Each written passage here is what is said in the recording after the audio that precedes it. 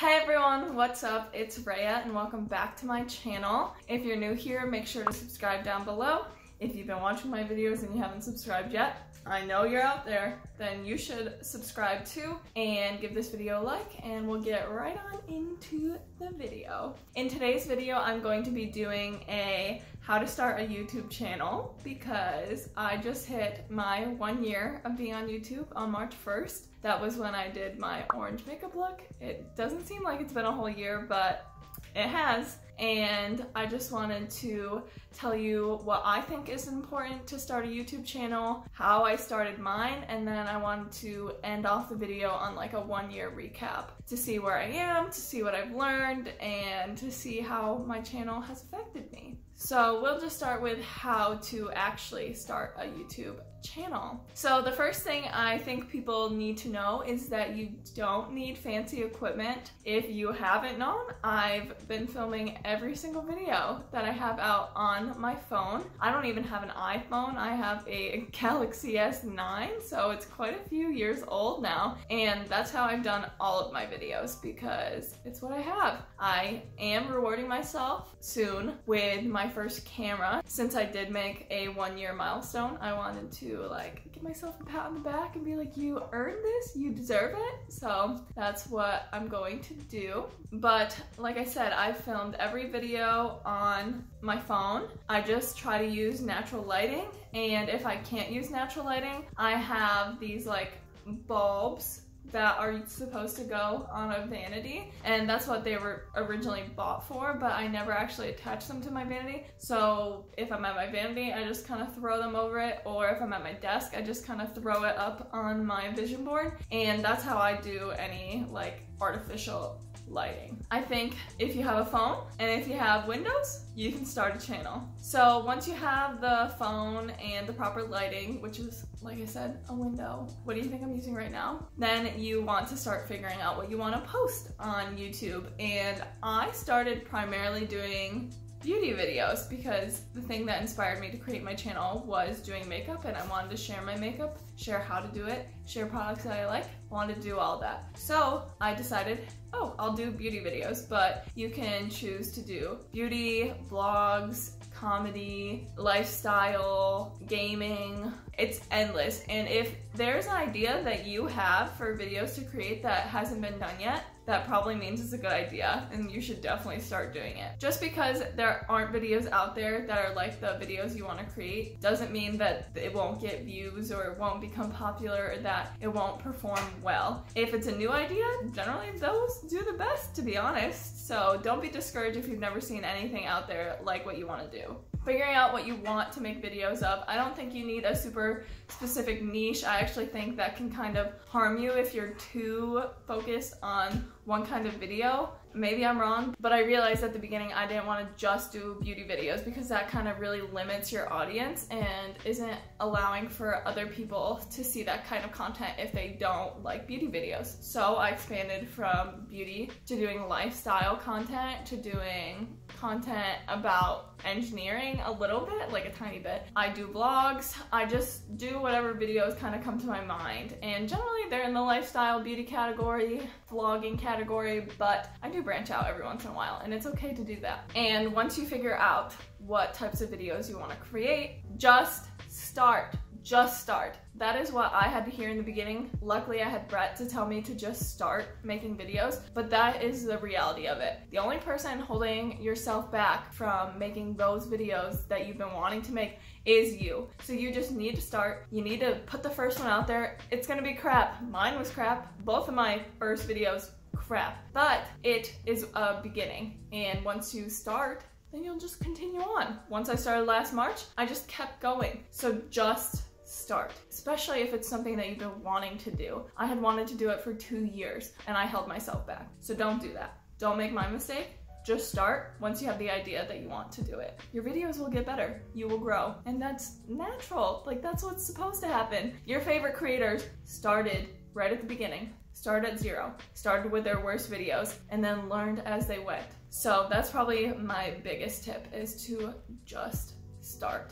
don't hold yourself back. And something that comes with just starting is to do it for you, because you're the one that wanted to do it. And don't worry about others' opinions. Don't worry about being judged or being scared of sharing it, because it may be out of the ordinary, and it's kind of less out of the ordinary now, but it still has like a weird look to it when people start something that is out of the box. But other people's judgments aren't going to help you, and letting those have power is gonna hurt you. And you wanna help yourself. Don't worry about what other people think. Think about yourself and think about how you're starting this for you. Something else that is pretty important is figuring out a channel name. As you all know, since you're watching my video, my channel name is Raya Sunshine. I think it's just catchy. It's something my friends do actually call me, and I think it's something that is memorable. So that's why I chose to go by Raya Sunshine. But you'll generally want to pick something that you probably won't want to turn on or change later, just because if your channel does grow, you can turn it into a business, an LLC, all that crazy stuff. I'm not even close to that point, but it's a possibility, and you kind of want to think about it a little early. So think about a channel name that will be timeless, that you'll want to keep around, and then figuring out the profile picture. You want something that looks nicely shot, well lit, will be eye-catching, will be memorable. So pick a good photo of yourself, and then you're gonna want to create a banner, which can be done on Canva. I'm a big advocate for Canva. I actually don't use Canva anymore. I've been using Photoshop just because I have access to it, so I might as well use it. But Canva is great. It has so many free options, and you can create a banner on there, and you'll want to have your name or your channel name on your banner. You're going to want to have the type of content that you create. So if you go look at my banner, I have beauty, vlogging, and lifestyle, I think, on there. And then I would suggest putting upload days on there. So I upload Sundays and Thursdays, so I put that in my banner. And that's just so when people come to your channel, they will know exactly what they're in for. They're gonna know, oh, every Sunday and Thursday I'm gonna have a new video, and it's gonna be a beauty video, a lifestyle video, or a vlog. And they know that the first click on your channel. And once you film a video, you're gonna have to edit it, which unfortunately is one of my least favorite parts, but it's inevitable. You gotta do it. So I actually use Premiere Pro because my boyfriend's in film school. He has the whole Adobe Creative Cloud, so we share that. Thankfully, it like really saves my life. It's made me have like the top-notch stuff right away. Forever grateful for that. But you don't need the top-of-the-line editing software or anything like that. To be honest, Premiere has a lot of bugs, and it kind of gets on my nerves, but besides the point. There are plenty of free options out there. I know people that they film on their phone, they edit on their phone, because there are quite a few editing apps. You can also do iMovie if you have an Apple device, and I know so many creators use iMovie. Even big creators still will use iMovie and not use a professional editing software. One, it can be easier to do and less confusing, less options, to be honest, but still gives you enough options to create the video that you want to with the different elements that you want. A lot of people use iMovie. I personally don't really know of free ones that are for Windows or can be used on Windows. I'm sure they're out there. I'm sure you can find them. So there are plenty of editing software out there. And then to do your thumbnails, your banners, any type of digital art, like I said, Canva. And then something that is so important when you have a channel is to be consistent. And that means having a schedule. And yes, sometimes you're gonna have to miss upload days. I've had to miss a few, and that's okay. And you need to tell yourself that that's okay too. You can't really beat yourself up if you miss a day because of anything, really. If you're having a bad mental health day, skip an upload. It'll be okay. I skipped Christmas Eve because I wanted to be with family. It's okay if you miss an upload. It's not like your channel is just gonna plummet because you missed one upload. But being as consistent as possible plays into the algorithm, and that's how your videos will get pushed out to new people. And then the last thing that you're gonna have to do is to post and put it on your channel. And I can do a whole video on actually posting if you would want to see that. I don't know if anyone would be interested. I post right on the YouTube studio. I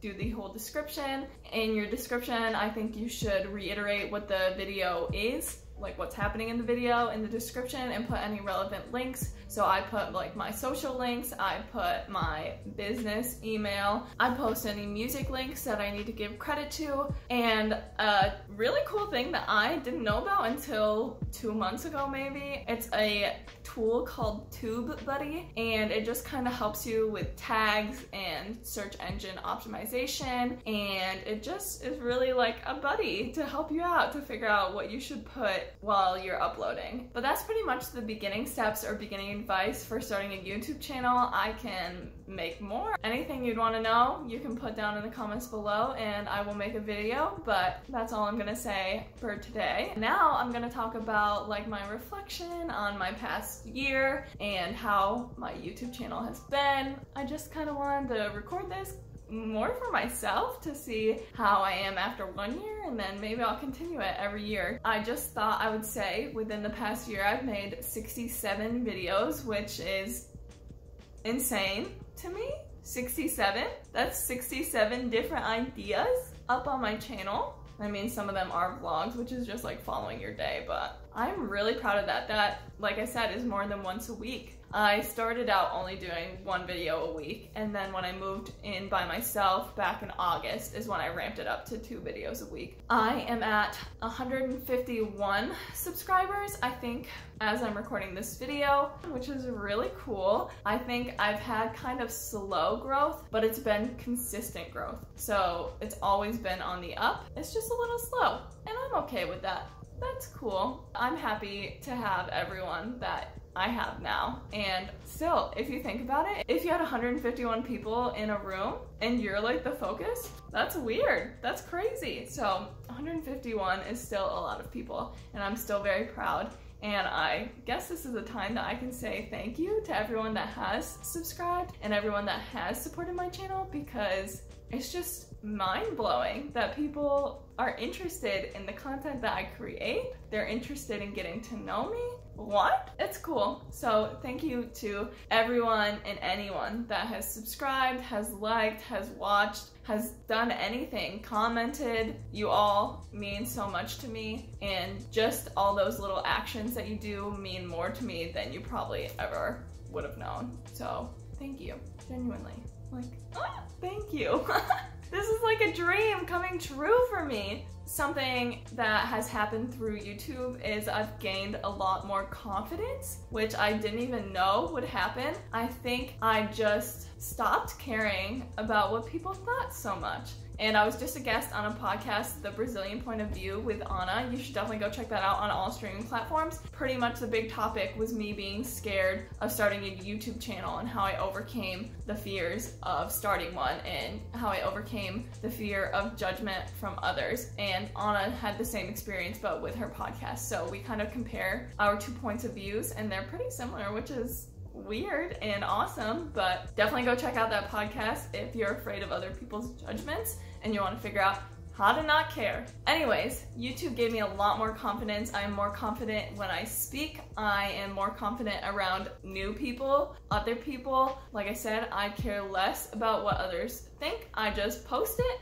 and I'm like, cool, I did that. And I don't care if I get negative feedback. I don't care if I get little to no views. I just am doing this for me. It made me realize that doing my YouTube channel was a step of self-care for myself, which only amplified my self-worth in myself. Even in how I look, I feel like I'm less critical of myself, and watching myself and listening to my own audio, I think it's helped me not be so critical of myself and how I look and how I sound and how I talk. And I'm not perfect. I'm not 100% confident. I definitely have bad days, bad thoughts, but it has helped me immensely with knowing my self-worth and loving myself. And this is kind of adding on to that, but it has helped me learn so much about myself and embrace my creative side. I feel like if you would have asked me 2 years ago, am I creative? I would have said no.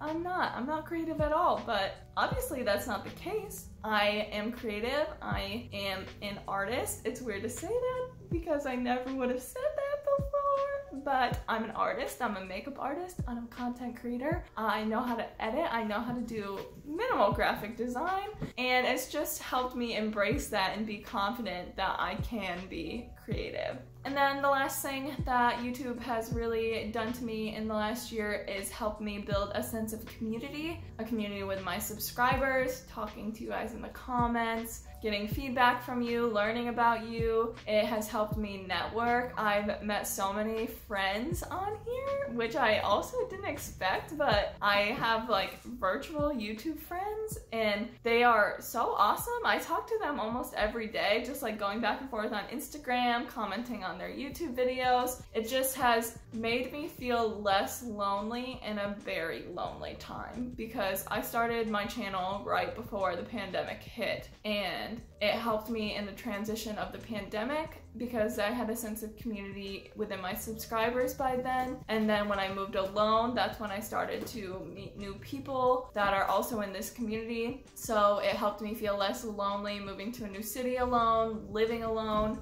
It's just helped me feel not so alone. Take a shot every time I say alone in the past minute. So that's gonna be the end of today's video. I hope you enjoyed. I really like talking about what I would have wanted to hear when I was starting my YouTube channel, and to recap the past year that I've had on YouTube. It's just so cool. Like, who would have thought that this would be my life? Not me, that's for sure. But anyways, thank you guys so much for watching. I truly hope you enjoyed. Thank you for any support that you give me, my channel, anything. Make sure to subscribe down below if you want to keep up, if you want to see my future videos. Give this video a like if you did like it, if you learned anything from it. Just give it a like, just do it. And comment down below, is there anything that you have wanted to start for a long time that you're afraid to start? Or have you done something that you were afraid to start, but then you started it? And I would love to have a discussion with anyone that would like to talk to me. Anyways, I'll see you guys on either Sunday or Thursday, whichever one's next. Okay, bye guys!